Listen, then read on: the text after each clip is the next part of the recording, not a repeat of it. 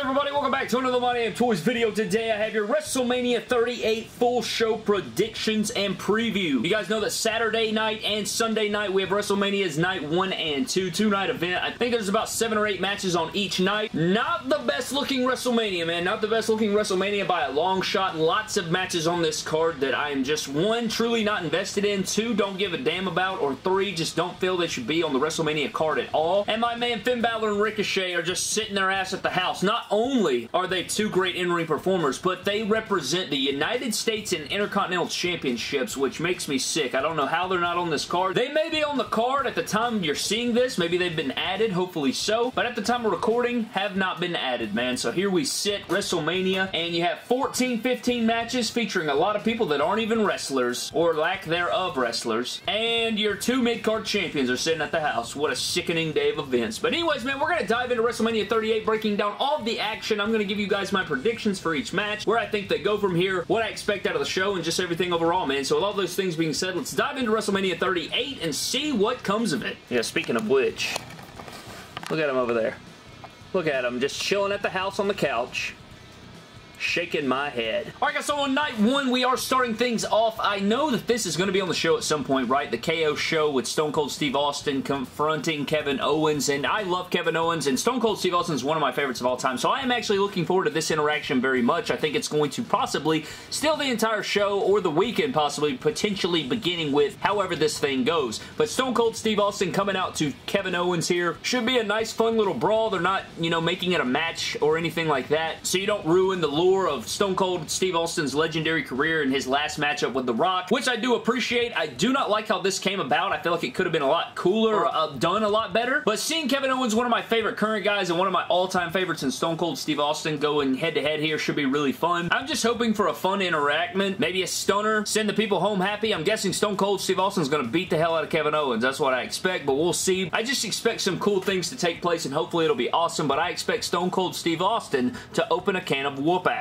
Next up, we have our Raw Women's Championship match, Becky Lynch and Bianca Belair. I expect fully for Bianca Belair to win this matchup after everything that we've seen take place. Becky Lynch buried her, or beat her, in like 5 seconds. You guys remember way back when. I think it was SummerSlam of last year. And now we have this matchup here for the Raw Women's Championship. I'm going to go Bianca Belair. Hopefully this will be a very good match. It's 2 of my favorite women in WWE, so that should be really fun. On night 1, this is one of the standout matches on the card, so hopefully this one does deliver, but I'm going to go Bianca over Becky Lynch. I don't think we really need to put too much thought into it. It just makes the most sense. It writes itself. I hope for a damn good match. Next up, we have our tag team match. We have Rey Mysterio and Dominic Mysterio taking on The Miz and Logan Paul in a tag team match, man. This is one of those matches I do not care about, man. I do not care about it, you know. Any celebrity matchups, I just tune out a little bit, you know. I just can't get into it, really. I don't like celebrities around my wrestling. If you have a former athletic background, it helps, and I know Logan Paul is a formidable athlete. He may even be a better athlete than The Miz. Probably is, to be honest with you, but I just can't get into it. It's one of those matches that I don't really care for. It'll probably be entertaining. I'm sure it will be. It's just not one that I very much care about that much. But I'm going to go with Logan Paul and The Miz. I don't know why. I just feel like they're going to win. You know, Logan Paul did get destroyed by Kevin Owens, so I think, you know, they pick up the win here over the father-son combo. Kind of embarrassing, but I think they're going to get the job done. Next up is the SmackDown Tag Team Championship match. The Usos, Jay and Jimmy, defending against Shinsuke Nakamura and Rick Boogs. Another matchup I just, good God, man. I think that Shinsuke is fantastic. I love the Usos. Rick Boogs is just one of those guys that gets on my nerves. It has a very early Trash Corbin vibe, but on the babyface side, where it's just, I just can't take him seriously. I don't want to watch him perform. I don't really care about things when he's on television, so it's really hard to enjoy the things that he's involved in here, but I just hope for a good match. I mean, when it's a match that I don't care for, I have no investment in, I just hope for an entertaining and fun wrestling match, which is what a lot of night 1 is about for me. So, Drew McIntyre, the Usos retain against Shinsuke and Rick Boogs. I just don't see enough here for Shinsuke and Rick Boogs to get the W. I'm going to go with the Usos retaining. It just makes the most sense here. And for the love of God, let these guys be on the main show again in their career, please. Another match, another one that I do not give a damn about, man. Drew McIntyre taking on Trash Corbin with Madcap Moss. Trash Corbin and Madcap Moss could not be a worse pairing, man. 2 guys that I just do not care about, bro. Like, I just do not care about them. I love Drew McIntyre. I think he's fantastic. honestly, I hate that he's having to, you know, put up with this around WrestleMania season. Hopefully he can get into things more intriguing down the line, but this matchup right here is just one of those that I do not care. I could not care less. I could not give any more less of a damn about this match. And so I'm going Drew McIntyre, man. I hope Drew McIntyre destroys both these men and sends them on their way. We have matches like this on the card, but I can't see my boy Finn Balor perform and defend the U.S. title. I can't see my boy Ricochet get out here and defend the IC title. I mean, what are we doing? Drew McIntyre, please take care of these fools. Next up, man, we have the tag team match. The New Day, Xavier and Kofi Kingston taking on Sheamus and Ridge Holland with Butch. It's Pete Dunne. But another matchup that's just not WrestleMania worthy, you know. I know we have a bit of a blood feud here, especially with the Big E injury and, you know, kind of the causation of that and all those different things, man, but it just doesn't say WrestleMania. I think that they could have easily made WrestleMania a one-night event with maybe 8 to 10 matches and cut a lot of this card out that we're getting on night 1 and night 2. Add Finn Balor and Ricochet.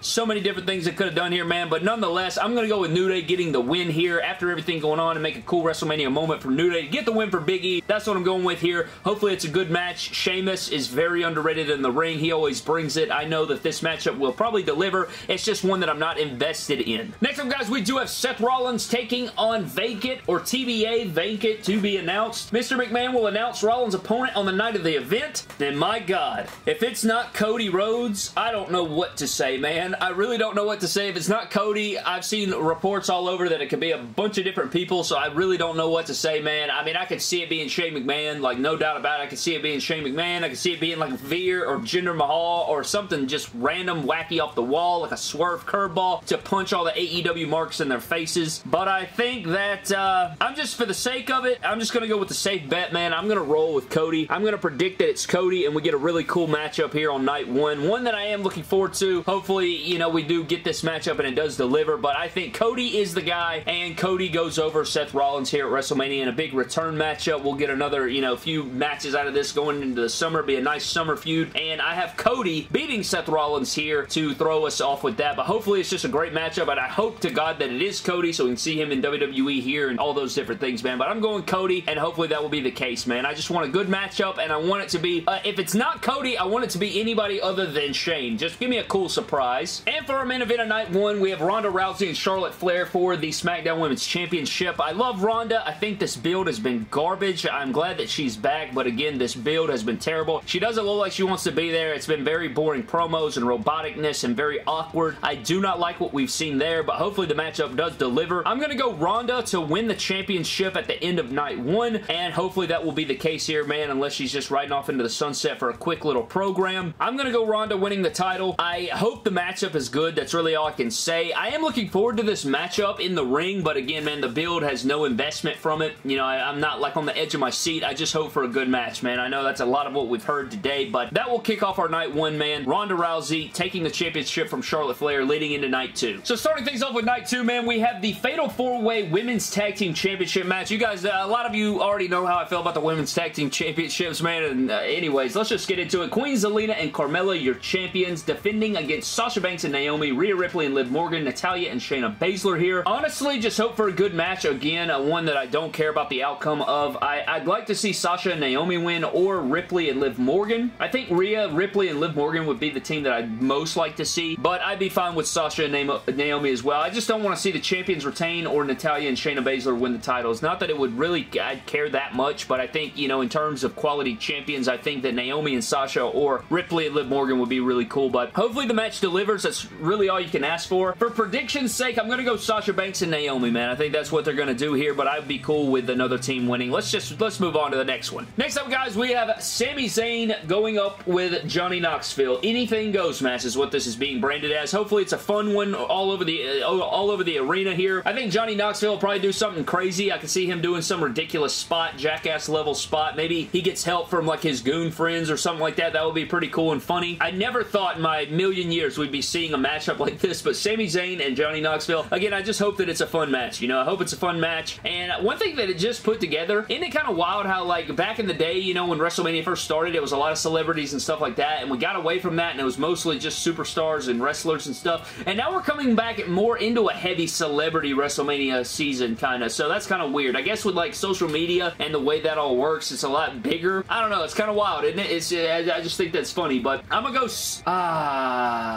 Johnny Knoxville. I'm gonna go Johnny Knoxville for the win. You know, they're gonna do Sammy dirty here. I'm gonna go Johnny Knoxville for the win here. Again, another one that I don't really care about, but it should be entertaining. Next up, guys, we have Austin Theory going up with Pat McAfee. Now, I love Pat McAfee. I think he's fantastic, but again, I really don't want to see him on WrestleMania. You know, I think he did great in his other matches that he's had before. It's just one of those things, man. I don't know what it is. I just don't like celebrities in wrestling for whatever reason. It's just one of those things. I can't really explain it, but again, it'll probably be a fun athletic matchup. Pat McAfee, we know his experience. Austin Theory is a pretty good athlete here, so should be a fun one. I'm gonna go with Austin Theory picking up the win. I'd love to see Pat win, but I think, you know, Austin Theory probably needs this win, to be honest with you. You know, you can try to get that big dub under the belt there. So I'm gonna go Austin Theory, but at the same time, after that, Pat McAfee losing, going back to commentary, kind of confusing times right there. So I don't know. I think I'm gonna roll with Austin Theory. I wouldn't be shocked if Pat won. I'd actually be intrigued if Pat won, given that I like him a lot more than Austin Theory, but I'm just gonna predict Theory to get the win. Next up is the Triple Threat Tag Team match for the Raw Tag Team Championships. RK Bro defending against the Street Profits and Alpha Academy. I expect this matchup to be damn good. I'm actually really looking forward to this. I think Night 2, I'm a lot more excited for Night 2 than Night 1, I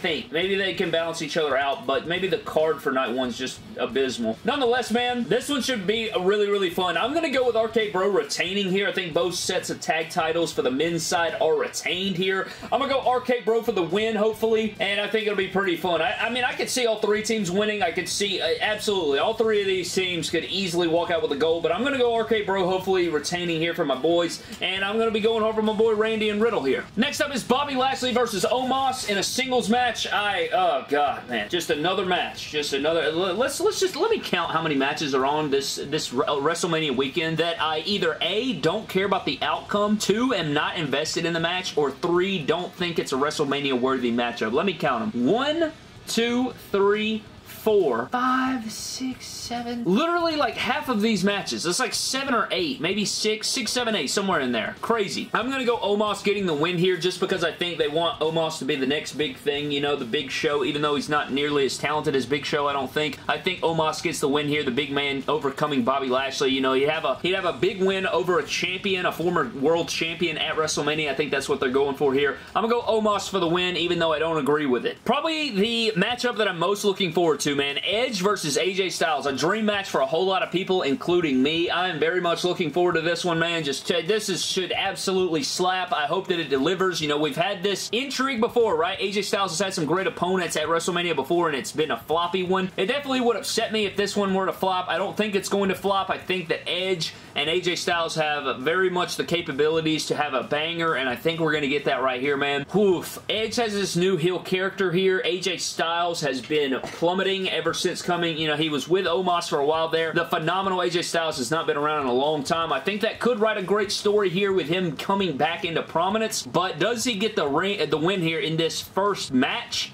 I don't think so. I'm going to go Edge. I'm going to go Edge to get the win over AJ Styles. Even though I could see it going either way, I'm going to predict Edge. And I really don't want to, but I feel like in this menacing heel character coming back right here, he needs it. But at the same time, AJ Styles coming back into form as phenomenal AJ Styles, I feel like he may need the win too. So it's honestly a toss-up, but I'm going to predict Edge, final answer. I don't feel confident about my picks, but we'll see what happens. And last but not least, our main event of night 2, Brock Lesnar, the WWE Champion versus Roman Reigns, the Universal Champion with Paul Heyman. Winner take all to unify the titles. Even though I've heard it's not even a unification match, like the winner will not carry around both titles. So I don't know if they've changed that, where they'll go from there, but this is what we're left with, man. Brock Lesnar and Roman Reigns main eventing yet again another WrestleMania. This is their like 8th match in the saga of these two. No Seth Rollins looming over their head with a Money in the Bank contract. So I don't know where they're going here, but I will say Roman Reigns is going to win. I think this show goes off the air with Dwayne The Rock Johnson or something big, man. I think something big happens at the end of the show, setting up WrestleMania 39 or something like that. I could see that possibly taking place here. But Roman Reigns is winning. I think Roman Reigns will be double champion or unification champ or whatever the hell the thing is. I just think that Roman Reigns is your champion. He's been built up really well. He's been winning, and he's been doing the best work of his career, and so I think that Roman Reigns will beat Brock, pin him there, and hold both titles, or he's going to be the winner take all. He is taking all here. I got Roman Reigns, no doubt about it. I just hope for a really, really good match. I think that these guys have some good chemistry. I think the story will be beautiful, so I'm picking Roman, and that wraps up WrestleMania 38. So I do believe that something's going to happen at the end of the show, maybe The Rock or something's going on there, but we'll have to find out. But that wraps up my WrestleMania 38 predictions, man. I know that, you know, just, again, I hate that the card is not the best here for night 1 and night 2, but I hope, again, when the card looks abysmal and when the card doesn't have the best, you know, stuff on paper, it usually over-delivers. I'm pretty sure that that's happened so many times before where WWE has put out a terrible card and it just slaps. So hopefully that will be the case here. It could go down as one of the most slept-on manias of all time, especially heading into it, man. I mean, that's no doubt about it, but I hope that it delivers and outperforms all of my expectations. But I'm getting out of here, man. Thank you for watching. Subscribe to the channel. I'll see you guys in the next video. Leave your predictions down below. I'll see you guys in the next one, and don't cross the line like half this Mania card. You crossed the line. I've been